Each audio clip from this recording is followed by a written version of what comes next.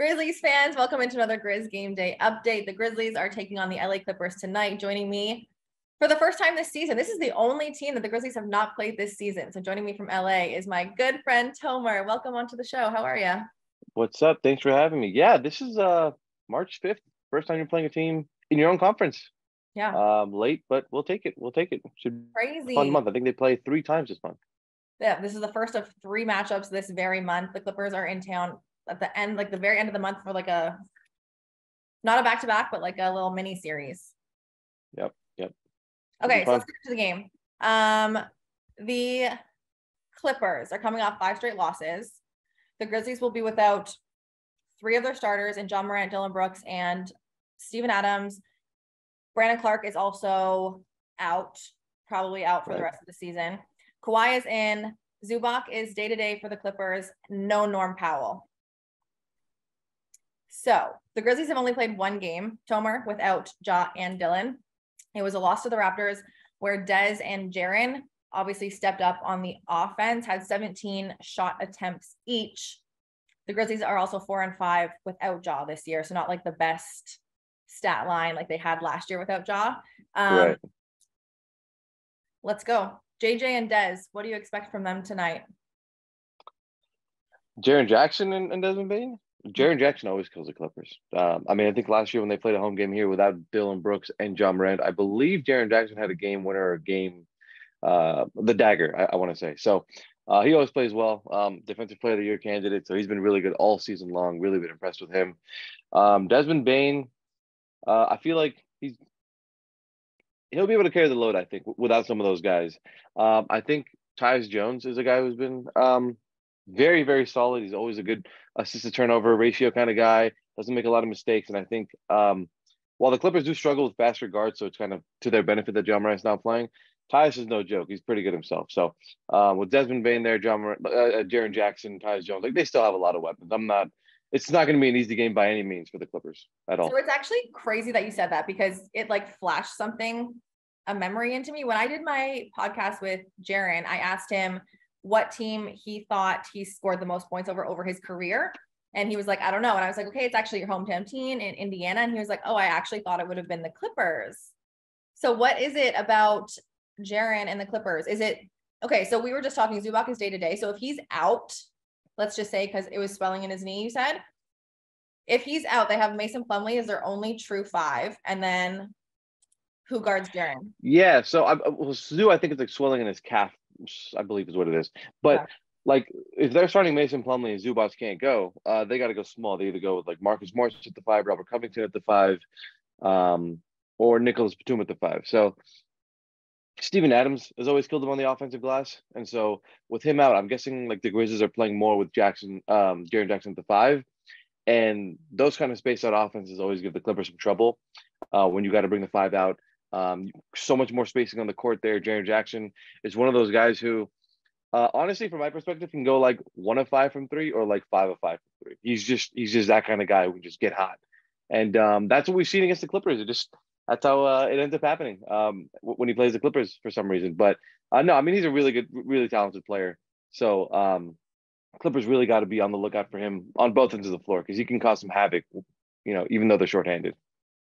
The Clippers are 23rd overall in points, like points per game. The Grizzlies have the number 1 overall defensive rating right now. However, the Clippers now have, this is of course after the trade deadline, Paul George, Kawhi Leonard, Russell Westbrook.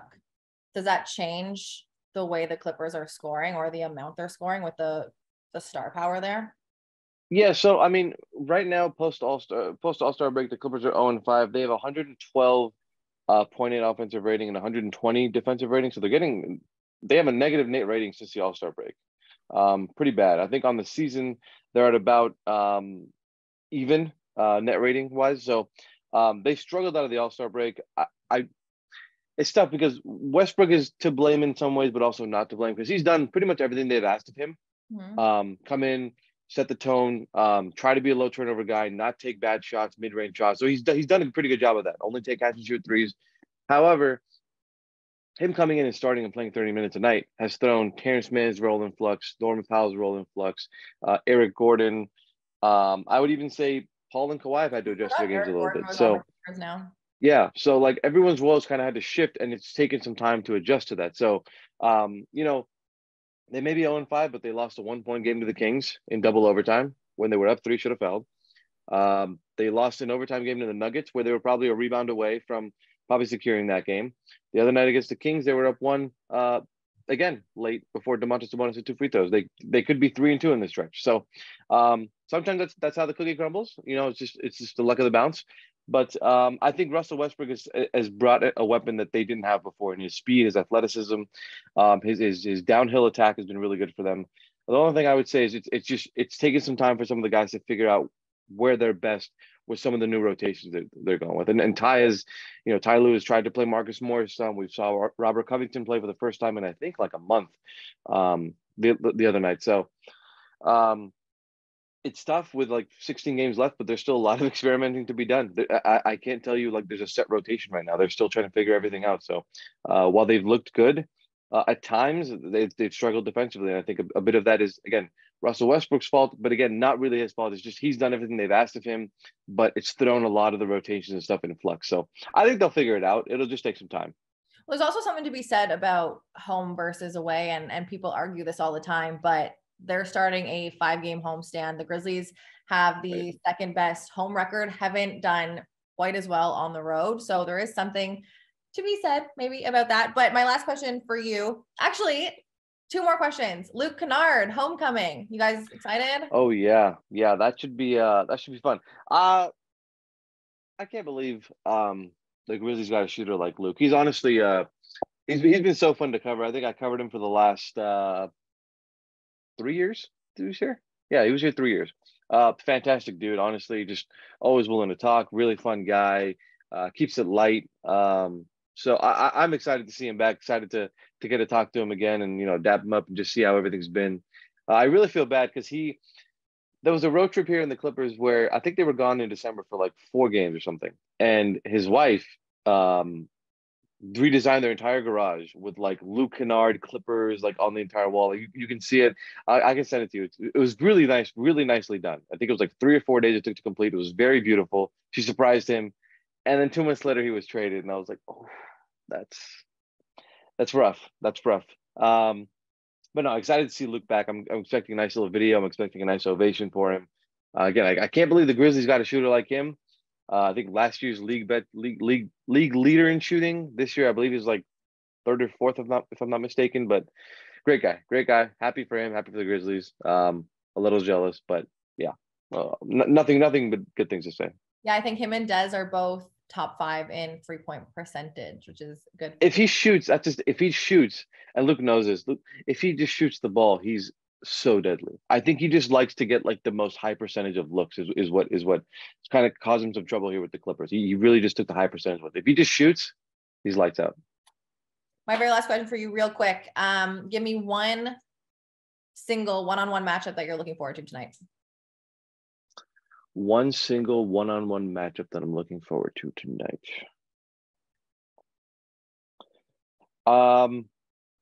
I guess because both teams have changes at the guard for this game, I would say this is expected to be, you know, John Morant versus Russell Westbrook. About a week ago, it wasn't even Russell Westbrook, so a week and a half ago. So I would say Russell Westbrook versus Tyus. I'm assuming Tyus Jones is going to start. Yeah. So I'm looking forward to Russell Westbrook versus Tyus Jones. You know, someone who's very low mistake, very you know, high percentage shooter in Tyus Jones, and a guy in Russell Westbrook who can be a little out of control at times. But a guy who can really change the game with his pace and his rhythm and his kicking out to teammates and that kind of thing. That can really change the game for the Clippers. So I would say that the guard matchup is what I'm looking forward to. Russell Westbrook versus Tyus Jones. I like that. It's a good answer. Tomer, thank you so much for your time. We'll see you 2 more times this month. Oh, okay. Grizzlies fans, this one is very late if you're watching from Memphis. So make sure you stay up, grab a coffee. This one tips off at 9 p.m. We'll see you there.